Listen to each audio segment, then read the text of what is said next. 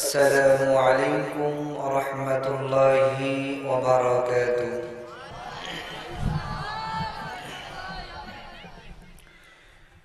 إن الحمد لله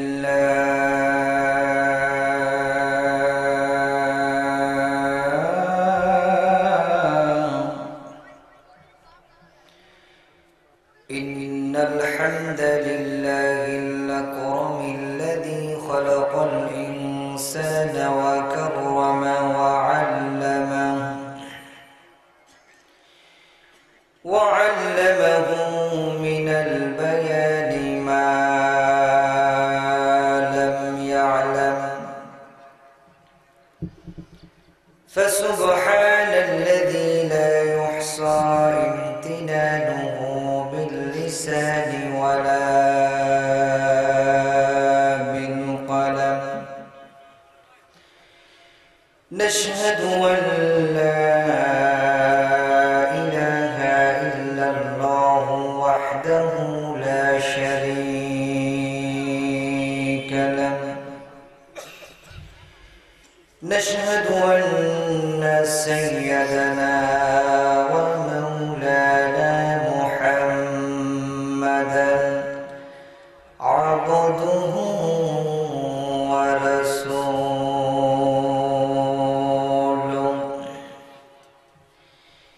الذي أرسله بالهدى إلى الحق بشيرا ونذيرا وداعيا إلى الله بإذنه وسراجا وقمرا منيرا.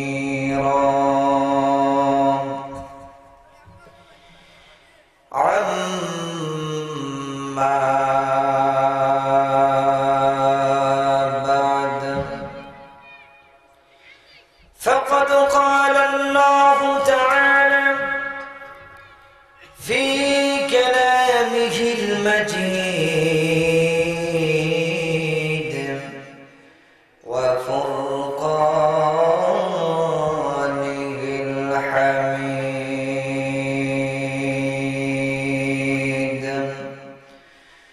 شكر جبان سے محبت پورن اعوذ باللہ من الشیطان الرجیم. بسم الله الرحمن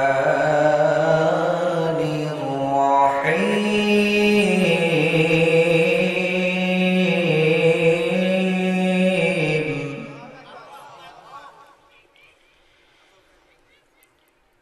يا أيها الذين آمنوا استعينوا بالصبر والصلاة إن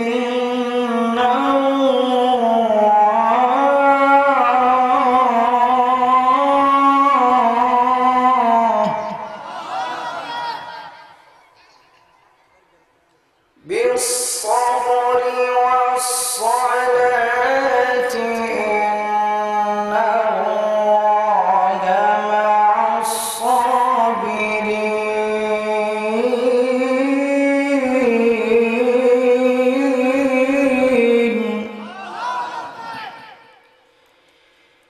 ولا تقولوا لمن يقتل في سبيل الله أموات بل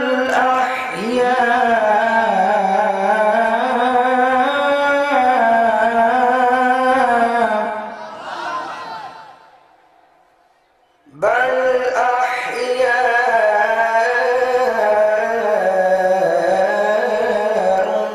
ولكن لا تشعرون.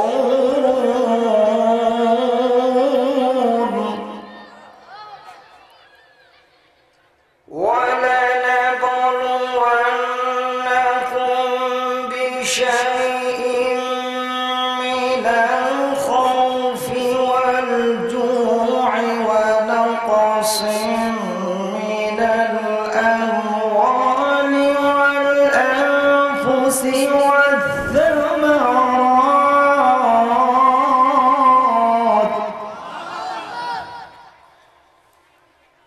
وبشر الصابرين.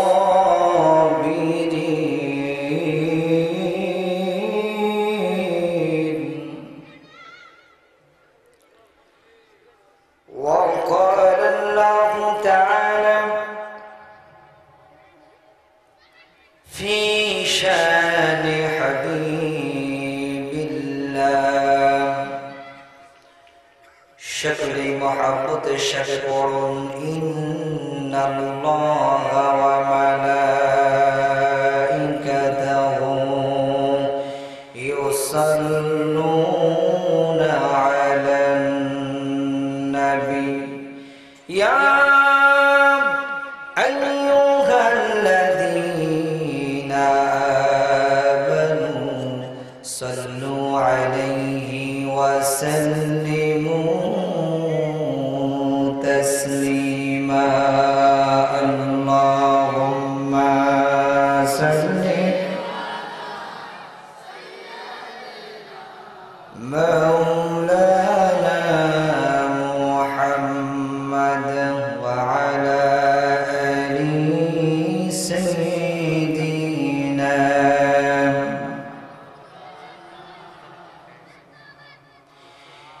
हे रसूल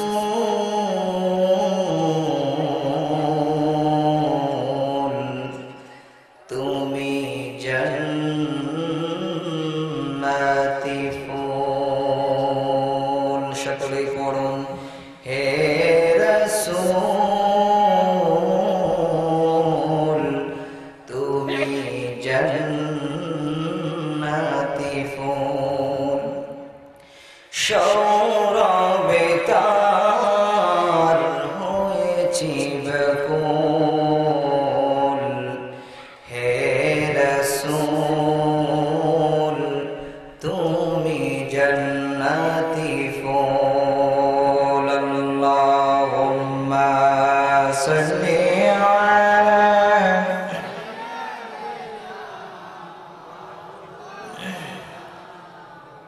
وعلى آل سيدنا।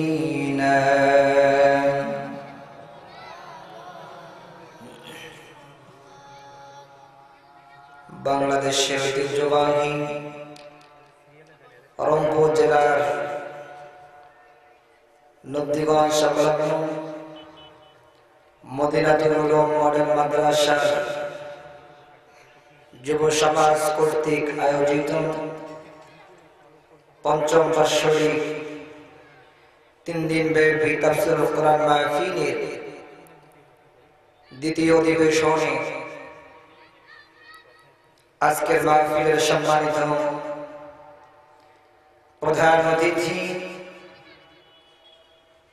জনাব আলহাজ মোহাম্মদ সোহরাব মিয়া বিশিষ্ট ব্যবসায়ী ও সমাজসেবক রংপুর, মাননীয় প্রধান অতিথিকে কোরআনুল কারীমের জন্য কবুল করুন, সকলেই বলেন আমিন। আজকের মাহফিলের সম্মানিত প্রধান বক্তা আন্তর্জাতিক খ্যাতি সম্পন্ন মুফাসসির কোরআন অধ্যাপক মাওলানা মোহাম্মদ নুরুল আমিন সাহেব, মহাসচিব বাংলাদেশ জাতীয় মুফাসসির পরিষদ ঢাকা। আজকের মাহফিলের জন্য সম্মানিত প্রধান মেহমানকে কবুল করুন, ইসলামের হক কথাগুলো বলার তৌফিক দান করুন, সকলেই বলেন আমিন। উপস্থিত আছেন মঞ্চে বিভিন্ন রাজনীতিবিদ, শিক্ষাবিদ, সর্বস্তরের সম্মানিত কর্মকর্তাবৃন্দ। উপস্থিত আছেন আজকের মাহফিলের সম্মানিত হযরত উলামায়ে কেরামগণ। আমার সামনে দিন দরদি ইসলাম প্রিয় সমবয়সী যুবক ভাইরা, মুরব্বিয়ানে কেরাম, ছোট্ট অতি আদরের কচি কাঁচা সোনা মানিকরা, পর্দার আড়ালে অবস্থানরত অবালা সরলা সর্বগুণে গুণান্বিতা সম্মানিত মা ও বোনেরা। আরো উপস্থিত আছেন বাংলাদেশ প্রশাসনিক ভাইরা, পুলিশ কর্মকর্তাবৃন্দ, গোয়েন্দা সংস্থার সম্মানিত বন্ধুগণ, সাংবাদিক ভাইরা, সকলে মিলে দল মত নির্বিশেষে সেই মহান মালিকের দরবারে শুকরিয়া আদায় করছি যে আল্লাহ পাক রব্বুল আলামিন আমাদেরকে অত্যন্ত মায়া করে মহব্বত করে ভালোবেসে আজকের তাফসীরুল কোরআন মাহফিলে আসার তৌফিক দান করেছেন। এজন্য সকলেই প্রাণ খুলে জবান ছেড়ে দিয়ে জোরে সোরে শুকরিয়া আদায় করে সকলেই বলি আলহামদুলিল্লাহ। আল্লাহ পাক রব্বুল আলামিন আপনাকে আমাকে অত্যন্ত মহব্বত করেছেন, ভালোবেসেছেন। যদি ভালোবাসার মহব্বত না থাকতো আপনাকেও এই অবস্থার ভিতরেও মাহফিলে না বসে রেখে বাজার ঘাটে দোকানপাটের সামনে বসে রাখতেন। কথা বলেন ঠিক না বেঠিক? আল্লাহ তাআলা মহব্বত করে মেহেরবানি করে ভালোবেসে আজকের মাহফিলে আসার বসার তৌফিক দান করেছেন। সেই মহান মালিককে খুশি করার দরকার আছে না নাই? যে আল্লাহ পাক রব্বুল আলামিন কণ্ঠ দিয়েছেন, শক্তি দিয়েছেন, সেই কণ্ঠ আর শক্তি প্রয়োগ করে মুসলমানদের ঈমানি আওয়াজ উঠিয়ে আকাশ বাতাস মুখরিত করে হযরতে ওমরের মতো হুঙ্কার দিয়ে মধ্যে মুজাহিদের মতো আবার শুকরিয়া আদায় করুন। সকলে বলুন আলহামদুলিল্লাহ। বিশ্ব মানবতার কান্ডারি সকল নবীদের সরদার ইমামুল মুরসালিন খাতামান নবিয়্যিন বিশ্ব নবী জনাবে মুহাম্মদুর রাসূলুল্লাহ, সকলেই বলি সাল্লাল্লাহু আলাইহি ওয়াসাল্লাম। এই মুহূর্তে জানতে চাচ্ছি আমরা সকলেই কেমন আছেন? আল্লাহ পাক আমাদের সকলকে সুস্থতার সাথে আল্লাহর গোলামি এবং দাসত্ব করার তৌফিক দান করুন। সকলেই বলেন আমিন। আজকে আলোচনার ভূমিকায়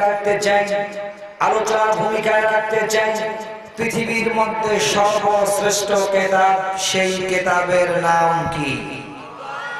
আরো জোরে বলেন, তার নাম কি? আল কোরআনুল কারীম। এই কিতাবটি নাযিল করেছেন কে? আরো জোরে বলতে হবে কে? আল্লাহ পাক রব্বুল আলামিনের সর্বশ্রেষ্ঠ কিতাব হলো মহাগ্রন্থ আল কোরআনুল কারীম।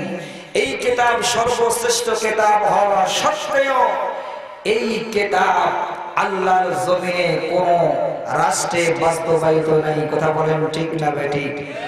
এর কারণে গোটা পৃথিবীতে অশান্তির বেড়াজাল বুনছে, শান্তি মানুষ কোথাও খুঁজে পাচ্ছে না। আওয়াজ দিয়ে বলেন ঠিক না বেঠিক? আল্লাহর কসম করে বলি, যতক্ষণ পর্যন্ত আল্লাহর দেওয়া সর্বশ্রেষ্ঠ মহাগ্রন্থ আল কোরআনুল কারীম পৃথিবীর জমিনে বাস্তবায়ন না হবে, অতক্ষণ পর্যন্ত শান্তি প্রতিষ্ঠিত হতে পারে না। ঠিক কিনা জোরে বলুন? শান্তি প্রতিষ্ঠিত হতে গেলে মহাগ্রন্থ সর্বশ্রেষ্ঠ কোরআনুল কারীমের আইন আল্লাহর এই জমিনে বাস্তবায়ন হবে। এটাই হচ্ছে হাজার কথার এক কথা। কথা বলেন ঠিক না বেঠিক? কোরআনুল কারীমকে নিশ্চিহ্ন করার জন্য সারা ওয়ার্ল্ডে ষড়যন্ত্র এবং পায়তারা চলতেছে। আপনারা সকলেই জানেন নরওয়ে খ্রিস্টান শহরে এই রাষ্ট্রের ভিতরে ইসলামকে বিদায় করার জন্য আপ্রাণ চেষ্টা চালাচ্ছিল সে দেশের সরকার। সেমিনার করে এই মহাগ্রন্থ আল কোরআনুল কারীমকে সকলের সামনে আগুন দিয়ে পোড়াবার জন্য সে দেশের একজন কুলাঙ্গার ম্যাটসন যুবক, তার নাম, যখন সেই কোরআনুল কারীম সকলের সামনে যখন আগুন দিয়ে পোড়াবার চেষ্টা করেছে, হাজার হাজার লোক তাকে নিষেধ করেছে। নিষেধ করা সত্ত্বেও যখন সে মানে নাই, একদম মধ্যে মুজাহিদের মধ্যে একজন ইমানদার ইলিয়াসুর রহমান ভাই নামক ইমানদার সঙ্গে সঙ্গে রয়্যাল বেঙ্গল টাইগারের মতো ঝাঁপিয়ে পড়ে সেই ম্যাটসন কুলাঙ্গারকে লাঠি দিয়ে জমিনের মধ্যে নিক্ষেপ করেছে। কথা বলেন ঠিক না বেঠিক?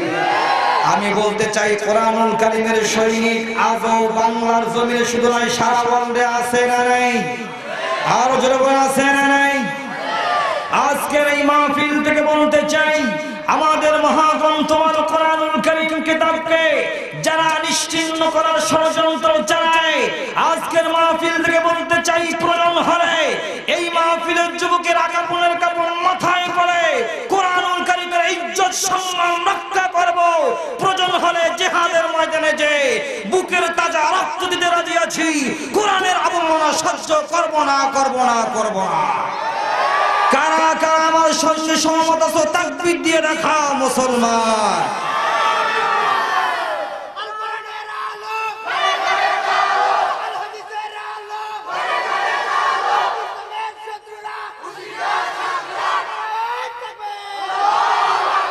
আমার বন্ধুগণ, আমার ভাইরা, স্পষ্ট ভাষায় বলতে চাই, নাস্তিক মুরতাদরা, তোমরা ভালো করে শোনো। এই মহাগ্রন্থ আল কোরআনুল কারীম এমন একটি কিতাব, যদি এই কিতাবটা এক সেকেন্ডের জন্য পৃথিবী থেকে অ্যাবসেন্ট হয়ে যায়, আসমান ভেঙে জমিনে পড়বে, জমিন ভেঙে চুরমার হয়ে যাবে, কিয়ামত সঙ্গে সঙ্গে নাজিল হবে। কথা বলেন ঠিক না বেটি? এই কোরআন আছে যতক্ষণ আল্লাহর রহমত থাকবে। এই কোরআনকে নিয়ে সিনেমিনি খেলতে দেওয়া যাবে না। এই মহাগ্রন্থ আল কোরআনুল কারীম এমন একটি কিতাব, এই কিতাব পৃথিবীর জমি যতক্ষণ পর্যন্ত থাকবে রহমত অব্যাহত থাকবে। এজন্য এই কোরআনকে ইজ্জত করা, সম্মান করার দায়িত্ব হলো আপনার আর আমার। বাংলার যদি কোনো কুরানদার কোরআন নিয়ে সিনেমিনি খেলে, আজকের মাহফিল থেকে বলতে চাই, সঙ্গে সঙ্গে ময়দানে জিহাদের ঘোষণা হয়ে যাবে। ঠিক কিনা জোরে বলো। কারা কারা কোরআনুল কারীমের জন্য বুকের তাজা রক্ত জমিনে ঢেলে দেওয়ার জন্য প্রস্তুত আছো? আর একবার তাকবীর দিয়ে দেখাও মুসলমান।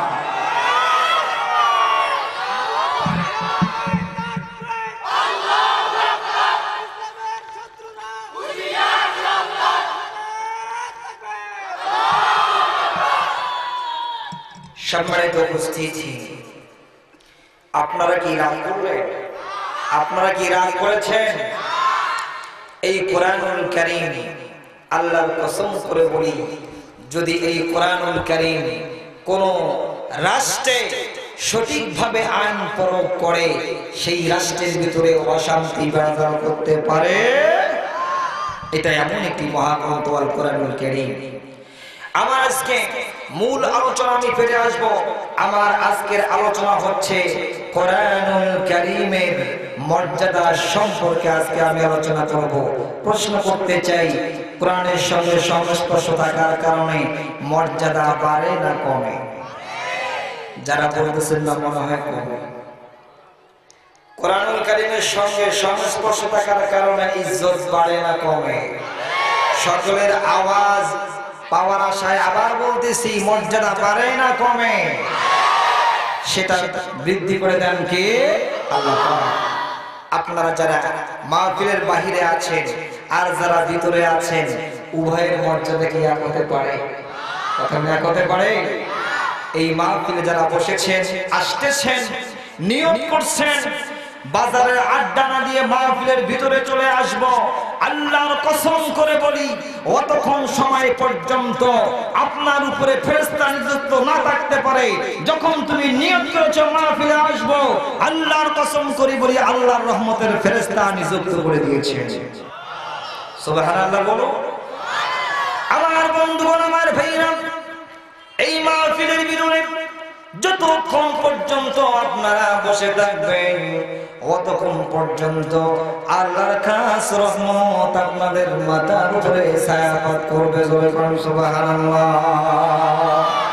আমার আলোচনার বিষয় হলো মহাগ্রন্থ আল কোরআনুল কারীম।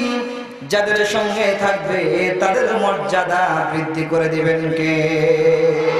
আল্লাহ পাক রব্বুল আলামিন মহাগ্রন্থ আল কোরআনুল কারীমের ৯৭ নম্বর সূরা, সূরাতুল কদরের ১ নম্বর আয়াতে আল্লাহ রাব্বুল আলামিন বলেন, আমার সঙ্গে পড়ুন, আউযু বিল্লাহি মিনাশ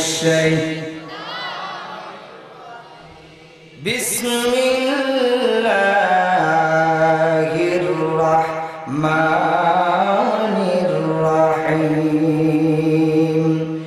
ইন্না আনজালনাহু ফি লাইলাতিল কদর। আল্লাহ রাব্বুল আলামিন বলেন, আমার মহাগ্রন্থ আল কোরআনুল কারীম আমি রাতের বেলায় নাযিল করেছি। সেই রাতের নাম হলো শবে কদরের রাত। চিৎকার করে বলেন সুবহানাল্লাহ। এবার আপনাদেরকে আপনাদেরকে বলতে চাই, এই শবে কদরের রাত কত মর্যাদাশীল হয়েছে। আল্লাহ পাক রব্বুল আলামিন ওই সূরার 3 নম্বর আয়াতে বলেন, লাইলাতুল কদরি খায়রুম মিন আলফি শাহর। সুবহানাল্লাহ। আল্লাহ রাব্বুল আলামিন বলেন, লাইলাতুল কদরের রাত এমন আমি আল্লাহ রাব্বুল আলামিন মর্যাদাপূর্ণ করে দিয়েছি, এই রাতের মর্যাদা হলো 1000 মাসের চাইতে উত্তম। জোরে জোরে কোন সুবহানাল্লাহ। এবার প্রশ্ন করতে চাই, রাতের মর্যাদা বেড়েছে মহাগ্রন্থ আল কোরআনুল কারীমের জন্য, কথা বলেন ঠিক না ভাই? এবার প্রশ্ন করতে চাই, আমাদের কয় মাসে বছর হয়? আরো জোরে বলেন, কয় মাসে? 12 মাসে এক বছর হয়। 12 মাসের ভিতরে সর্বশ্রেষ্ঠ মাসের নাম কি? আরো জোরে বলেন, নাম কি? আল্লাহ রাব্বুল আলামিন কোরআনুল কারীমের 2 নম্বর সূরা সূরা বাকারার 185 নম্বর আয়াতে আল্লাহ রাব্বুল আলামিন বলেন, শাহরু রমাদানাল্লাযী উনজিলা ফীহিল কুরআন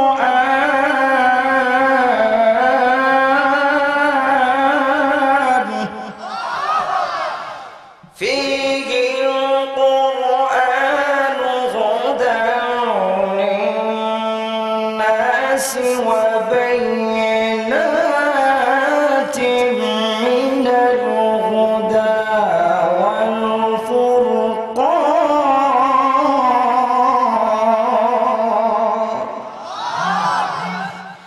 আমার বন্ধুগণ, আমার ভাইরা, আল্লাহ পাক রব্বুল আলামিন বলেন, 12টি মাসের ভিতরে রমজানুল মুবারক মাস, শাহরু রমাদানাল্লাযী উনজিলা ফীহিল কুরআন, এই রমজান মাসে আমি আল্লাহ পাক রব্বুল আলামিন কোরআনুল কারীম নাযিল করে দিয়েছি। সুবহানাল্লাহ। এবার প্রশ্ন করতে চাই, 12টি মাসের চাইতে রমজান মাসের দাম আছে না নাই? আরো জোরে আছে না নাই? রমজানুল মুবারক মাস এমন একটি মাস, যেই মাসের ভিতরে বান্দা যদি একটা নেক আমল করে, একটা রোজা রাখে, আল্লাহ পাক রব্বুল আলামিন তার আমলনামায় ৭৪টা রোজা রাখার সওয়াব দিয়ে দেন। আমি আমার ভাষায় বলি, ৭৪টি নয়, ৭৪,০০০ নয়, ৭৪ লক্ষ নয়। আল্লাহ যদি বান্দাকে ভালোবাসে ৭৪ কোটি রহমত দান করতে পারেন। কথা বলেন ঠিক না ঠিক? সেই রমজান মাসের সেই পাওয়ার দিয়েছেন কে? আরো জোরে বলেন কে? মহাগ্রন্থ আল কোরআনুল কারীমের জন্য শবে কদর দামি হয়ে গেল। রমজান মাসে নাযিল হওয়ার কারণে রমজান মাস দামি হয়ে গেল। আল্লাহ পাক রব্বুল আলামিন বলেন, হুদাল লিন্নাস,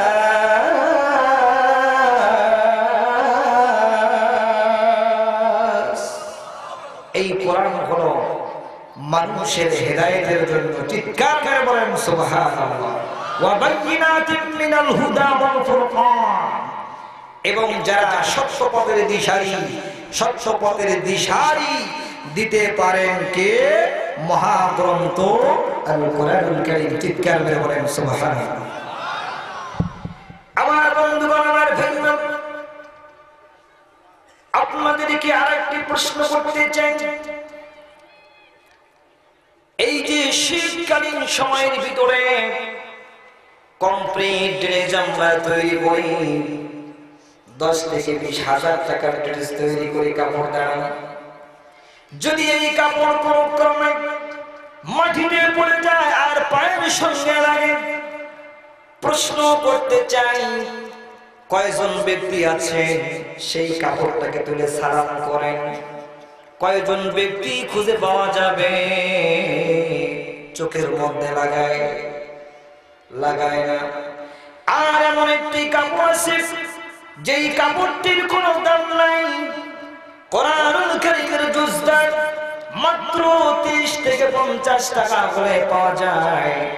যদি সেই কাপড়টা পুরাতন হয়, যদি ওই কাপড় মাটিতে পড়ে যায়, আর যদি কোনো কারণে পায়ের সঙ্গে লাগে, দেখবেন ইমানদার সঙ্গে সঙ্গে কাপড়টা তুলে মুখের মধ্যে চুমা খায়। কথা বলেন ঠিক না ঠিক? সঙ্গে সঙ্গে চোখের মধ্যে দেখ। কারণ হলো এই কাপড়ের জন্য, এই কাপড়ের সম্মান কাপড়ের জন্য বৃদ্ধি হয় নাই। এই কাপড় কোরআনুল কারীমের সঙ্গে থাকার কারণে এই কাপড়ের মর্যাদা বৃদ্ধি করে দিয়েছেন কে? জোরে বলে, আরো জোরে বলেন কে? শুধুমাত্র কাপড় নয়, এই কাঠ মিলের ভিতরে বড় বড় গাছের গুল থাকে। দেখবেন আমরা অনেক মানুষ ওই কাঠের গুলের উপরে বসে বসে সিগারেট খাই। আছে না নাই? কথা বলেন, আছে না নাই? অনেক মানুষ আছে এই কাঠের গুলের উপরে বসে বসে দু পা তুলে বসে, কোন সম্মান নাই সেই কাঠের গুণে। আর ওই কাঠের গুল দিয়ে যখন কোরআনুল কারীমের রেহেল বানানো হয়, কোরআনুল কারীমের বক্স টুল বানানো হয়, প্রশ্ন করতে চাই, তখন কি ওই মানুষটা ওই কাঠের উপরে পা রাখার সাহস পায় নাকি? কেন পাবে না? কাঠের মিলের গুলের উপরে পা রাখতে পারে, কিন্তু মহাগ্রন্থ আল কোরআনুল কারীমের সঙ্গে সংস্পর্শ থাকার কারণে ওই কাঠের মর্যাদা বৃদ্ধি করে দিয়েছেন কে? আরো জোরে বলেন কে? আমার বন্ধুগণ, আমার ভাইরা, শুধু কাপড় নয় আর কাঠ নয়, মহাগ্রন্থ আল কোরআনুল কারীম যেই মক্কার উপরে নাজিল হয়েছে, মদিনায় নাজিল হয়েছে। প্রশ্ন করতে চাই, সারা ওয়ার্ল্ডের ভিতরে মক্কা মদিনার চাইতে কি অন্যতম কোন শহর আছে নাকি?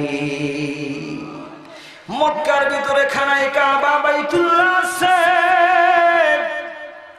যারা হজ করতে গিয়েছেন বাবাজিরা আমার, লক্ষ্য করে শুনুন, অন্তরের চক্ষু দিয়ে শ্রবণ করুন। যারা খানায়ে কাবার গিলাফ করে, অনেক হাজী সাহেবরা আছেন জীবনে অনেক গুনাহ করেছেন, যখন খানায়ে কাবার গিলাফ ধরে কান্নাকাটি করে, ছোট বাচ্চাগুলোর মতো হাউমাউ হাউমাউ করে কাঁদে। আল্লাহ পাক রব্বুল আলামিন ওই হাজী সাহেবের কান্না চোখের পানি দেখে আল্লাহ রব্বুল আলামিন তার জিন্দেগীর तमाम গুনাহগুলো মাফ করে দেয়। আল্লাহ রব্বুল আলামিন এই কোরআনুল কারীম নাযিল হওয়ার কারণে মক্কার মর্যাদা বৃদ্ধি করে দিলেন।